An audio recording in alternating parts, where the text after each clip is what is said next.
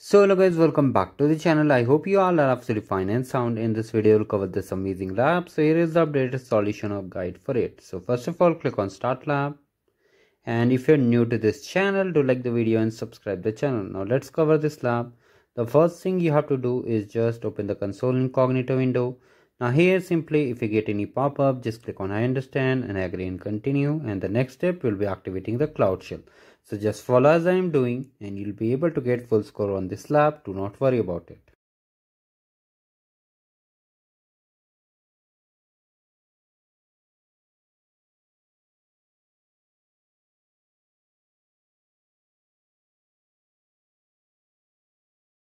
Now here simply click on I agree and then click on agree and continue, and in the next step we'll be activating the cloud shell.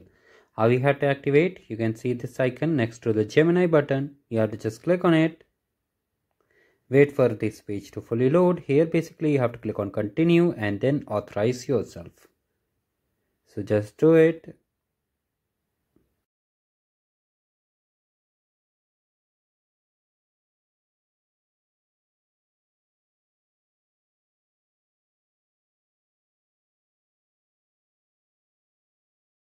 Now first of all, let me increase the font size, and now in the description box I've shared one GitHub repository, but before that we will be opening Vertex AI workbench. You can see here in the notebook section it's workbench. You have to click on it, and here first thing we will be resetting the notebook, and then we'll just initiate the next step. So just come over here. So many of you are complaining that files are missing. Select it and click on reset. Now wait for the notebook to get reset. You can see it's resetting. Now come to the description box. Here is the GitHub repo. Paste the second command over here. Now wait for it to get completed. Now many of you are having some kind of issue with this task. So if you get error, you have to rerun the command again. I'll show you how you have to do. Do not worry. Everything will be covered in this video. Now here you can see the Jupyter notebook is now idle and it's working here. So the first thing we have to do is click on open Jupyter lab. Okay, open Jupyter lab, we have to click on it, and sometimes you may face error like either the site will be not opening, or like if you are getting this kind of error, you can try to reload itself, or come over here, refresh it, this page, and just simply you can see open the Jupyter lab again. It may take some time, so you need to wait for it to get completed, and then we'll just initiating the next step. So just stay tuned. Meanwhile, you can like the video, and many of you are asking about how you can see the previous cohort swags. So for the unboxing video, you can check the channel. I will link the video in the description too. You can watch it also. Now here you can see Jupyter notebook is now ready. Now first thing we have to open the terminal to clone the file which we'll be using for this notebook to initiate. So here you can see this is the interface and UI of the Jupyter lab. Now here we have to just scroll down and just open the terminal. If you don't know how to open the terminal, let me show you. Click over here. It may take some time. If it is not responding, you can refresh the browser window too once again. Now wait for the ID to load. Now come over here, copy the first command, paste over here and hit enter. Now you need to see the latest file of version 1. You can see here, this is one few seconds ago. Click on it. Now select Python 3 as kernel. Now wait for the kernel to get connected. It's showing connecting. It will show idle, then only we will move forward to the next step. Simply select this first shell and just use this play button twice. And now here kernel will be restarting. You have to simply click on this OK and wait for the kernel to get restart and get it idle. You can see when you see the circle next to the Python local is empty, that means the kernel is idle. Now just select over here and run each command one by one using the play button. Now here it will take some time. Once you see the kernel, basically the circle which you are seeing is showing some black dots. Basically once it's empty, then only you'll be able to complete this task. If you're getting error, just rerun all shells one by one. Now come over here to the cloud shell session. Here you can see it's initiating the cloud build. Now this may take some time and many of you are facing issue on this. Like sometimes what happens, the local host is not responding, or sometimes the Streamlit app is not responding. In that case, you have to just rerun the command and wait for some time. Now let's wait, and then I will show you how you have to complete this lab. This will take some time, so just stay tuned and make sure your internet is not disconnected and the lab is running properly.